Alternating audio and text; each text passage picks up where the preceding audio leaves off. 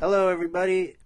It's Nathaniel Avila reporting from Greater Orlando, and I'm here joined with Timbrel Hildebrand from Dallas Fort Worth. I'm Uh, in Arlington. oh, Arlington, my fault. From Arlington. And we are here to parlay. Am I right? Um, we're here. I don't know if that really. Yeah, sure, yeah. We're here to parlay, so see to the captain of the Caribbean, because that's what we're talking about today. Pirates That's of the right. Caribbean. All right. So, what did you think of the film? Oh man, I love this movie. It's one of my favorites. It's your favorite film? Did It's you? one of my favorites. It's one of your favorite. Why do you like it so much? It's just really good, solid storytelling. Like, it's a nice story, and also it's entertaining. You've got likable, dynamic characters. Or like, I wouldn't call them super dynamic, but it's a really great adventure movie. It's sort of like that sweeping kind of fairy tale feel, and I really enjoy it. It's got great characters, great performances, great music, great effects. It's an all around just good movie. Oh yeah, I know that Johnny Depp got nominated for an Oscar for this film. Funny enough, that was actually his first Oscar nomination. Really? Nothing before. Yeah, He didn't get Finding Neverland before. that came after. Oh, okay.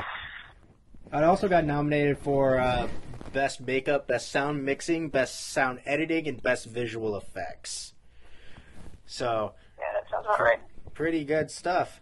So, the official log line for this film is that Blacksmith Will Turner, played by Orlando Bloom, teams up with an eccentric pirate, quote-unquote, Captain Jack Sparrow, played by Johnny Depp, to save his love, the governor's daughter, who's played by Keira Knightley, from Jack's former pirate allies, who are now undead. Ooh. How old were you when this film came out? Well, it came out in 2003, probably in the summer, so I was probably about 3 years old. You were 3? I Yeah, I watched was it. 3 years old. I watched it. It came out. I was 9, and I remember I watched it in the theaters when it came out. And Really? yeah, it came out, and I remember I watched it because I thought it was like so cool because it was like, whoa, skeleton pirates, that's super cool. But my sister didn't want to see it because she thought it was too scary. But I went anyway, and I was like, wow, that's pretty awesome. That was actually a pretty fun film and not that scary. It was also the first PG-13 rated film, Disney film. Are you sure about that? Yes, I'm 100% sure. You can look it Oh, I up. did not know that. Yeah. So it is the very first PG-13 Disney film, and it is pretty awesome. So some backstory of the film, some history, because it's a pretty interesting history. So let's see.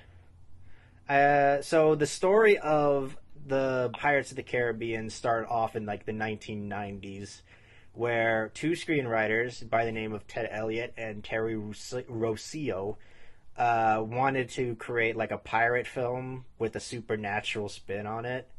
So they ended up getting a job by a guy named Jay Walpert to write a script based on the Pirates of the Caribbean ride.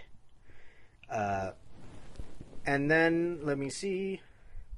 And the original story actually had Turner as a prison guard instead of a blacksmith.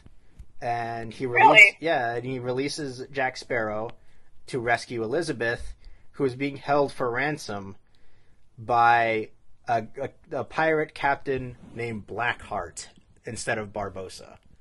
So that changed. oh yeah, it's pretty much it's pretty similar still. I mean, he did bust him out of prison in the actual film, but the captain was not holding her for ransom, because then that whole thing with the Aztec gold and the curse and all that. Yeah. And at the time, Disney didn't know whether or not to send it to theaters or direct to video. But if they were to send it into theaters, they originally wanted Matthew McConaughey to play Jack Sparrow. Really? Matthew McConaughey? Yeah. The reason why is because McConaughey looked a lot like another actor named Burt Lancaster, who inspired that script's interpretation of the character. So that was the reason. But interesting. Yeah, and if Disney wanted to go to direct-to-video, route, they would have cast Christopher Walken as Jack Sparrow. Well, would you agree with that? Yeah, I think it turned out nice the way it is. Yeah. So, as the years went on, let me see. They got Jerry Bruckheimer to join the project, but he rejected the script that was made because it was, quote-unquote, a straight pirate movie. So, he actually came up with the idea of making it into like a curse, a supernatural curse, because that's what was described in the beginning of the theme park ride. So that's what he wanted to do. So in May of 2002, he got Verbinski to make to actually direct the film, and he wanted to use modern technology to resurrect the pirate genre, which hasn't been done since the golden age of Hollywood. So, and he wanted to make it pretty like funny and scary also. So as a result, he wanted Jim Carrey to play Jack Sparrow. Interesting. Yeah.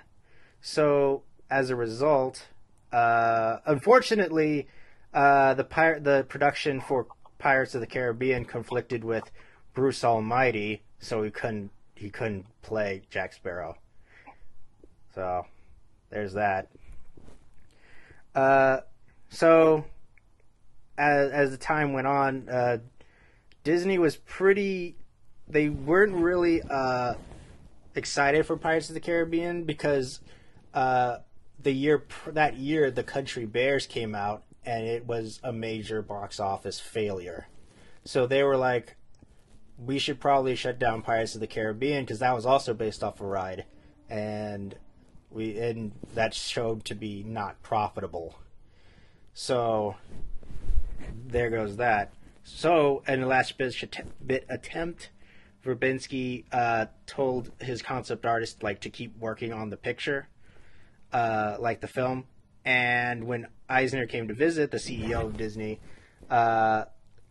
he was really blown away by the concept art and everything. So he was like, yes, let's just continue making the film.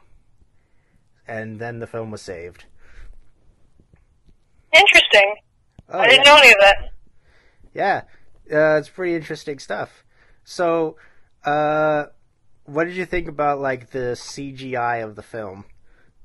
Oh my goodness, yeah. This is the kind of effects that I think have really stood the test of time. And I mean, this isn't even the best example in the Pirates franchise. In the second movie, with the motion capture, it was still relatively in its birth with Davy Jones. That stuff still looks amazing today. And those movies are they're over 10 years old. They're over a decade old, and it's really incredible to see how those effects have really stood the test of time, because you don't always see that in movies that came out in the early 2000s.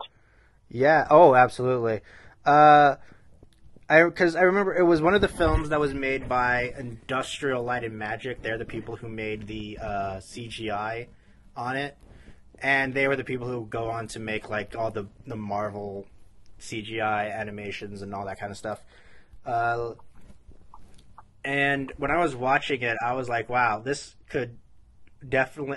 You could have told me that this was made this year, and I would have believed it. Because the animation was good. So good. Oh, yeah. And the thing is, it was very difficult because... It was very also impressive because they would have to, replicate the terms of like the performances and the characteristics of the actors, but like as skeletons. So they didn't use motion capture? Not really, because I don't think motion capture was a thing yet. No, it was a thing. I mean, they had done Lord of the Rings at that point with Smeagol and stuff. Oh, yes, that's right.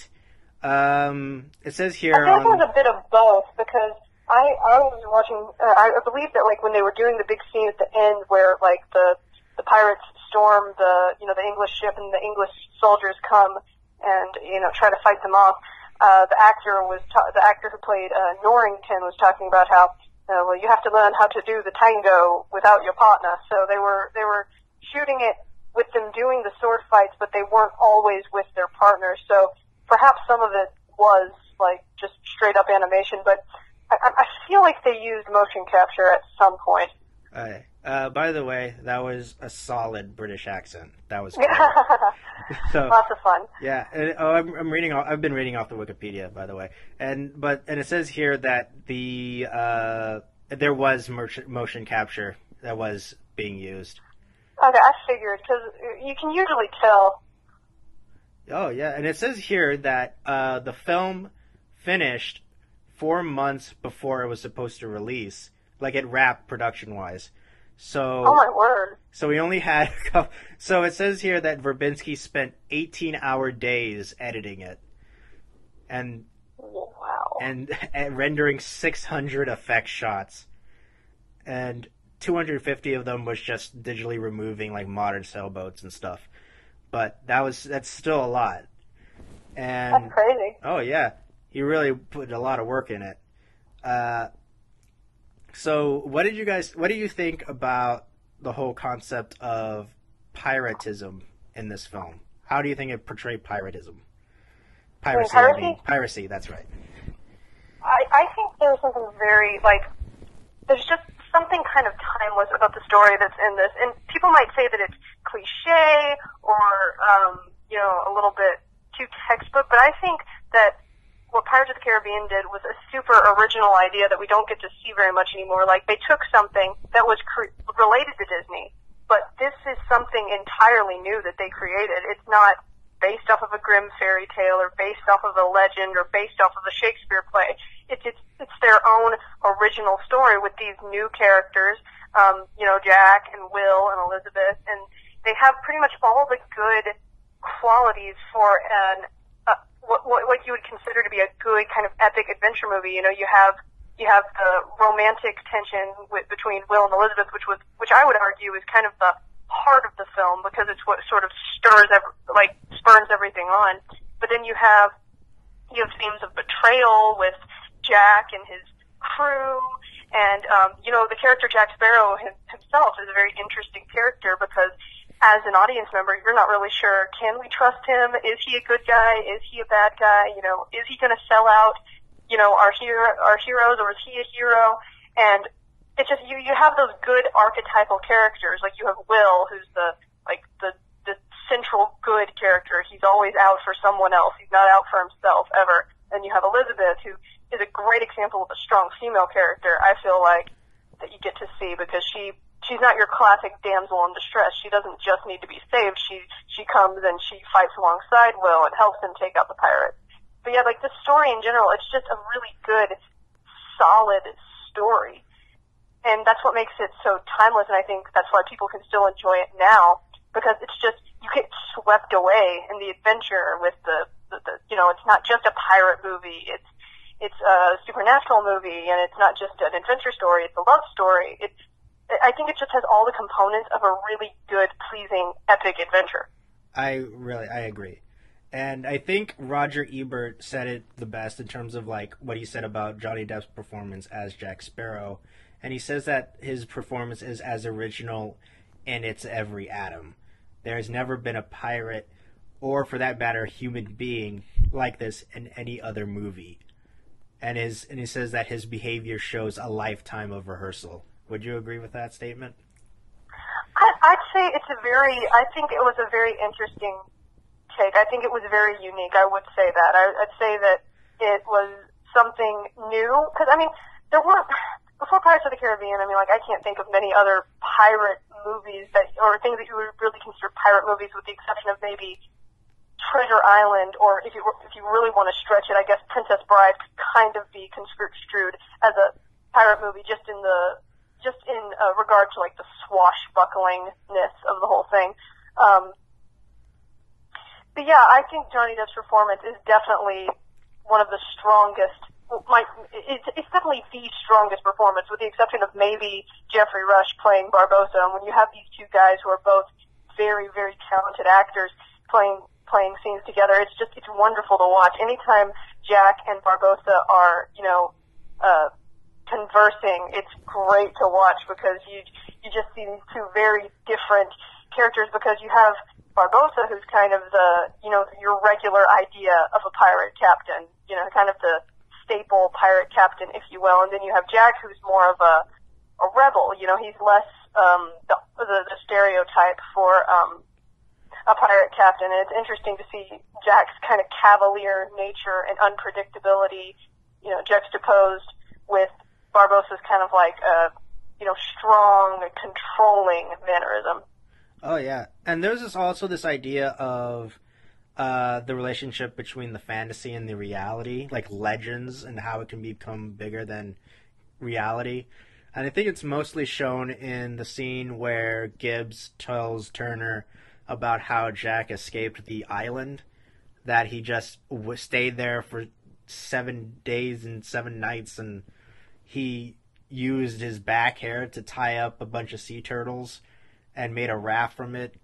But it turned out the island was just a stop for an alcohol company, and they just found him there, and that's what really happened. It wasn't as heroic as the original story. So, what do you think the relationship is there? You mean the relationship between like fantasy and reality? Yeah.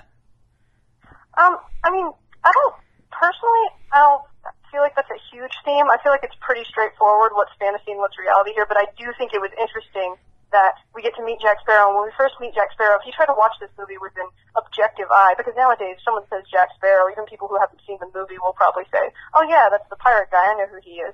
But I mean, you watch this movie objectively, and you're meeting this new character. He's kind of funky. He doesn't look like what a regular pirate would look like, and getting to, but it's interesting because he clearly has all this lore built up around him, because the minute Norrington meets him, he's like, oh, Jack Sparrow, you're the worst pirate I've ever heard of. And he's like, oh, but you have heard of me. And so it's interesting to see how Elizabeth has clearly, like, read about these stories and knows these stories, and then when they're stuck on this island, she's super disappointed because he's not this great, amazing thing that she thought he was. Like, a lot of his, his greatest escape was all pretty much a lie. It was just luck of the draw. He happened to be marooned on an island where rum runners had stuff there. Oh, yeah. Another thing, I think it also has to do with what you said earlier about the legend of Jack Sparrow, as opposed to what he really was. Kind of like how this film kind of like goes on to like the legend of piracy, and like the cool adventureness of it, and like the fantastical version of it, as opposed to what it really was, which was, according to history, they were really bad people. Like, they were really terrible people. Oh, yeah, definitely. And I think in this movie, they don't really, I wouldn't say that they very much glamorized piracy. I think they pretty much showed you, like, especially in that one of the earlier scenes where the pirates come and they basically pillage and kill all those people in Port Royal. But as in all movies, any pirate movie that you're going to see like this, the pirates are going to be glamorized, like Jack or his crew. Like, oh, at the end, the crew decides to not go by the code and come back and rescue him before he gets hanged. Like, no, that's not very true to life. But it wouldn't be very interesting. I mean, it's not that kind of movie.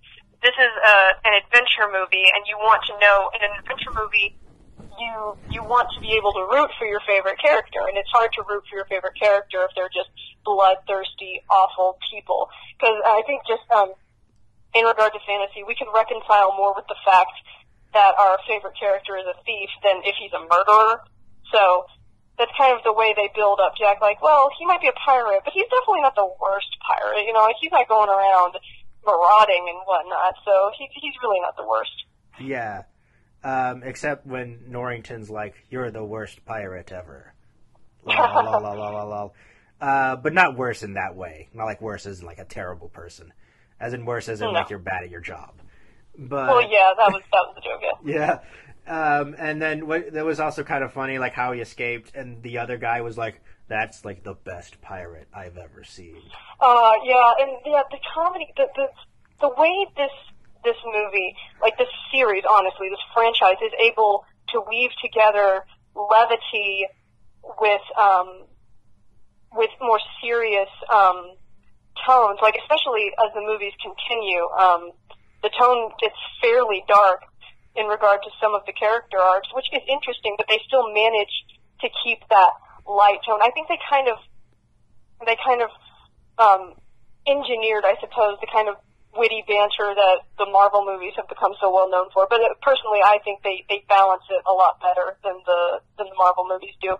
So it's interesting to see, because the wonderful thing about Jack's character is that he can be serious, but most of the time, like, he's cracking jokes, he's very, and it's interesting watching. The comedic timing, I think, is just very well done in this movie. It doesn't feel forced. It doesn't feel overused. It's nice. It's a nice breather, and it feels right in regard to the whimsical feel of the movie. If it wasn't as whimsical, it'd feel out of place. But the whole movie is very, very whimsical. So I absolutely love the comedic aspect. Oh yeah, and this film, timing is everything. Like all the comedic hits needs to be like timed perfectly, and they were. Another point I would like to get on is the idea of Turner's lineage, that his father was a pirate, but he was all like, "No, my father wasn't a pirate," and then Sparrow's like, "Yes, he was, and you are destined to become a pirate yourself," and he's like, "Never," and then he ends up actually kind of becoming one. What did you think of that? Well, I think, the thing that Jack tells Will, I love that scene where he tells Will who his dad was, that he was a pirate, and Will's unwilling to budge in that. I love the writing, and it's so clever. I love it. He goes, when he says, put it, and he pulls his sword on them, and then he says, "Well, put it away, it's not no use, you getting beat twice in a day," and he goes, "You didn't beat me. You ignored the rules of engagement of fair fight. I'd kill you." And then Jack Sparrow goes, "Well, that's not much incentive for me to play fair." And then everyone goes like, so, "Oh!" It's not just that it's funny. It's very clever, and I love clever writing. It's not cheap laughs, it's clever laughs. But anyway, and then he knocks him off the ship and makes him like he's dangling on that yardarm, I guess.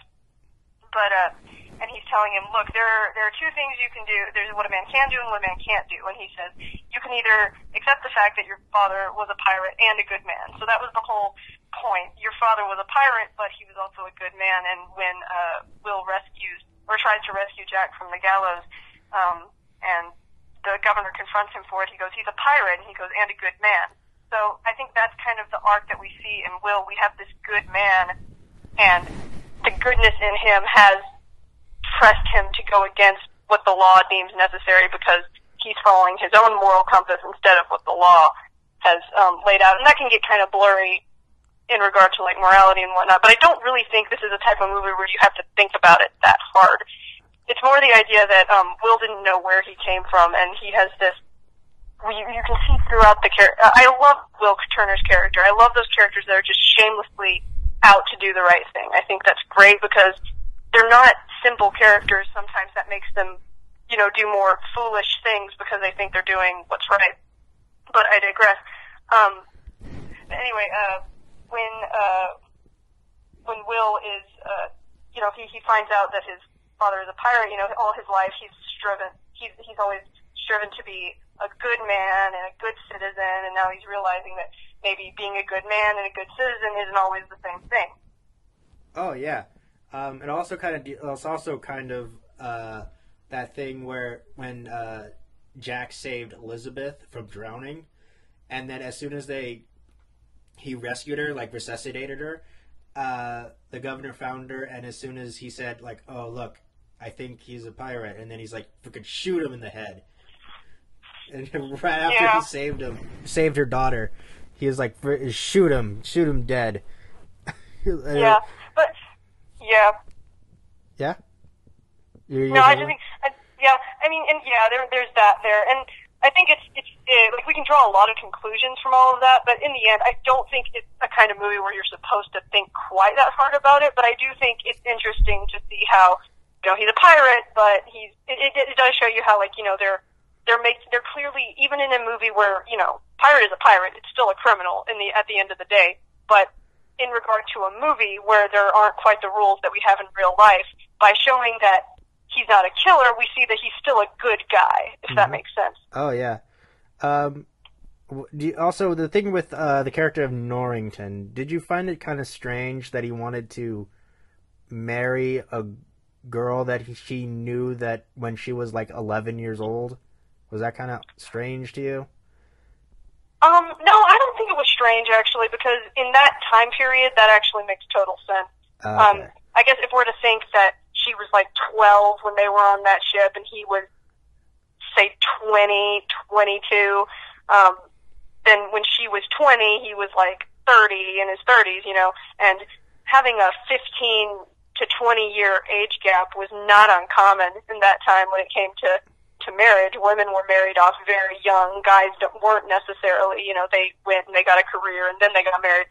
So it actually makes total sense, I think, that he would seek after Elizabeth. And I do think he actually genuinely cared for Elizabeth. That's something that we also get to see as the movies progress.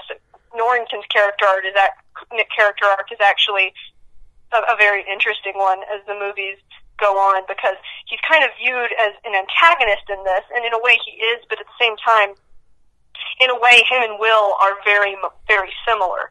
But in the end, Will decided to go against the law to get the woman that he cared about, and Norrington wasn't quite able to let go of his duty in order to do that. Yeah. And one of the things I found really kind of funny in that flashback scene is when we first see Weatherby, Elizabeth's dad, and he has the wig, but it's like brown, like it's like black brunette colored, and I'm like, dude, I know that was a wig. Why are you trying to say that that's your real hair? and then in the actual film, he's wearing he has the white wig. I'm like, what's the deal with that? Now we know he's old for sure. Oh yeah, definitely. The audience would never have gotten that. But what did you think of the character of Elizabeth? What did you think of her? Elizabeth, I absolutely love Elizabeth's character, because I think it's very easy in movies like these to not necessarily oversell strong female characters, but instead of in the attempts of making them strong, they instead come off as obnoxious. And I think that's a real tragedy, because we're missing out on some great strong female characters because people are making them too, I guess, stereotypical strong, I suppose. Yeah. And with Elizabeth, I think they do a great job of not doing that. Elizabeth is just naturally strong. And at the beginning, like, you see her kind of following what her dad tells her to do. She's trying to fit into society, but in this adventure, we see that she is more than capable of, standing up for herself, and, she's very intelligent, clearly, and that intelligence, like, transfers over to her general strength overall. And it's cool to see how this adventure, like this traumatic experience of getting kidnapped and all that jazz, like, it's brought out in her an even greater strength. Like, it's not so much that it, like, made her strong, but it rather unlocked the strength that she already had, or furthered that strength that she already had. So it's really cool to see that, because she's so independent and she's able to manipulate the situation, kind of like when I love the part where her and Jack are trapped on the island, and she basically tricks him into drinking too much so she can burn all the stuff and make a signal or whatever so they can find him. Like, this is a very intelligent woman. She knows how to use the situation so that for her best interest, but I mean, at the same time, we see that she's also soft. You know, she clearly cares. She has a soft side too. She clearly cares about Will. She didn't want him to die. She was going to marry that other dude just to make sure that he didn't die. And so I think she's a very well-rounded character, and it's even more interesting to see how that grows in the further movies. Oh yeah, in the further movie, she becomes like Queen of the Pirates. King of the Pirates. King of the Pirates. Oh, excuse me. I'm sorry. Yeah. So also, like, when she got into the pirate ship, she like did the whole parlay thing, and she was like taken there of her own, I guess, free will, kind of. More or less. Yeah, that's why I did that whole parlay thing in the beginning of the episode, because that's what. Oh yeah, I figured. So, and then she was taken by those two goofy pirates, one with the glass eye and the other guy. I love those characters. That's another thing that I feel Pirates of the Caribbean does so well. They give us these lovable side characters as well that are just as entertaining, that light up the screen every time you see them. It's wonderful. Oh, yeah. Did you particularly like those two characters, those two pirates? Oh, yeah. I think they're great. I think a lot of good movies need some, good movies often have enjoyable side characters. Like, they're not what everyone wants to see the entire movie, obviously, but what happens is, like, you give just enough of them so that you're clamoring for more of them by the time they're back on the screen, and that's so cool. Oh, yeah. Another thing, it was the character of Gibbs. We see him in the beginning saying, "Oh, the pirates, they're bad."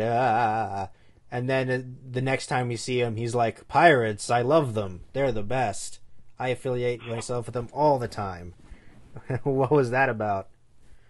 Well, I mean, I think it's clear that Gibbs wasn't very high I wouldn't say that he was probably like a military sailor at the beginning. He was probably just a hired hand.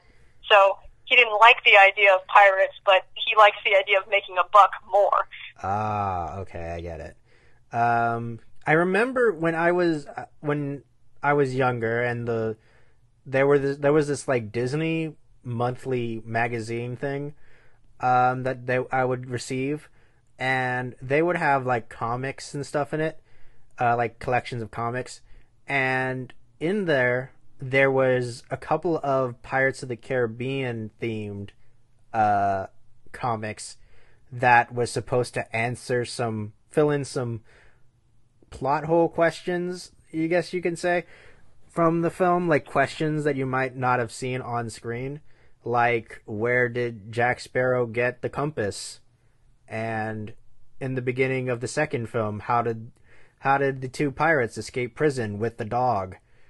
That was explained in that comic series. Interesting. Yeah, and I have a feeling that transition between the flashback and the modern day was also answered in the comics, but I just didn't read it. But I like your idea more, that he just liked money more than he disliked pirates, and he was willing to do it that way. Well, yeah, he's clearly a simple man. Like, he's depicted as the simple everyday man, and the simple everyday man, he's just, he's trying to survive, trying to get by. So, piracy isn't out of his range of what he'll be willing to do. But again, we have that Gibbs is clearly not the average pirate. He's not the bloodthirsty pirate, but he's definitely a thief. Let me think. I was gonna say something. So,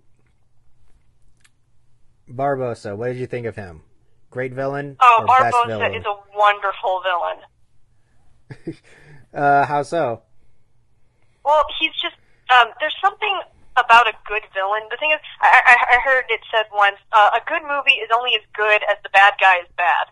And Yeah. I think that Barbossa definitely lives up to that because he's not he's a complex villain, and you don't usually have time to delve into stuff like that in a movie of this kind. But he's just a good villain. He's one of those villains that just, and I think it's because he's played by such an incredible actor, and it's just every time he's on screen, you can't get enough of him. Yes, he's awful, and he wants to, kill our heroes and squash their dreams, but he's got a comedic edge to him, and he's got a darker side to him, and then you see there's a little bit of humanity in him as well that you see in his longing to end this curse and end this lack of feeling, So that's what I think makes Barbossa such a good villain, because he's not just, he doesn't play it straight villainy. He's funny, he's twisted, he's so humane.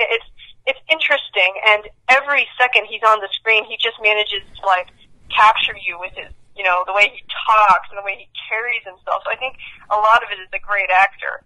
Oh yeah, and then we see him in the other films when he actually becomes more of a good guy, kind of.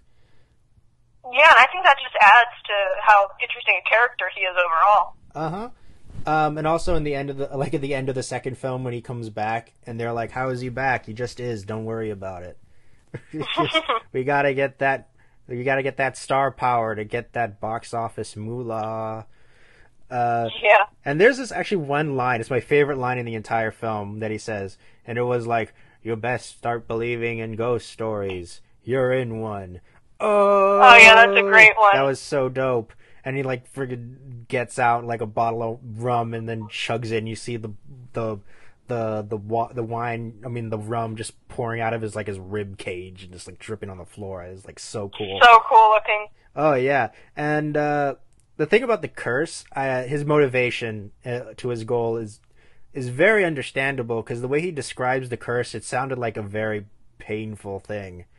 And I would understand why you would want to get rid of it, because I don't know if I could ever imagine just spending my entire life just feeling hungry and not being able to eat and not being able to die of hunger. I'm just always hungry no matter what.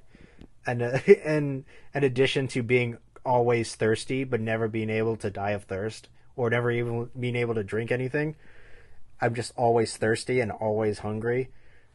That sounds really awful. Yeah, I think that's probably a lot of what makes a good villain, is when you can almost root for them. Not quite, but almost. But you can understand where they're coming from. Yeah. What did you think about the scene where Jack becomes like a skeleton? I love that moment. It's such a great moment because I think it's not necessarily this moment that makes it so cool, but it's the moment before where he takes the coin and nobody notices, but it's in that moment that you realize, oh, okay, Jack is a good guy. He is on Will's side. He's not going to betray Will, and so then you're just waiting for something to happen. You're waiting to make sure that he did actually take that coin. And in that moment, because for half a second when Barbossa stabs him, you can't help it. You have a bit of a, you can't help but react to be like, oh no, Jack. But then he stumbles, but it doesn't last long. He stumbles back and he's a skeleton, and it's just as cool. Oh yeah. And then it was kind of really fun to see how he used the curse against them for their own, for the good guys' benefit. Yeah. All right. You have any other thoughts about the film at all? No, I don't think so. But I guess if I was going to touch on one thing, would be the love story between Will and Elizabeth. I think it's a great. I think it's a great romance. It's one of my favorites when it comes to cinema. Oh yeah. What did you think about Will really saving Jack at the end? Oh no, I think that's great. I think that totally fits with his character type. He's always out for someone else, and in this moment, Jack has helped him so much, he wanted to, perhaps even against his better judgment, wanted to save him. He couldn't not save him after, he had fought by his side and stood by him and helped him find Elizabeth. Yeah, because there's this sense of camaraderie between the two. There's a pretty good arc with them first, like, he hated Jack because of he was a pirate and everything. But it turns out that they were not that different at all, and they became like more like brothers in arms in a sense. So now he feels like he has to save them. Okay, we're back. All right. Okay, awesome.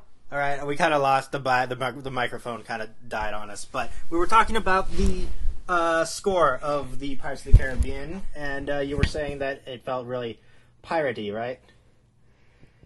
Yeah, it's just very upbeat and yet still intense. It's still very swashbuckling-esque, so it totally works for the timbre of the film.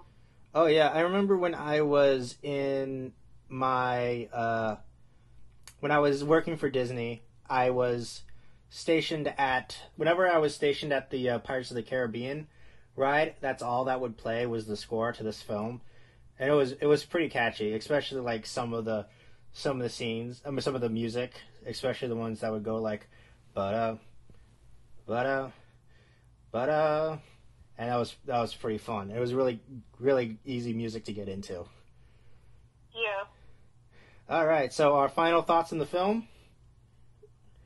Well, I mean, it's a great film. Definitely go watch it if you. Yeah, it's a great movie. Oh yeah, watch it now on Disney Plus.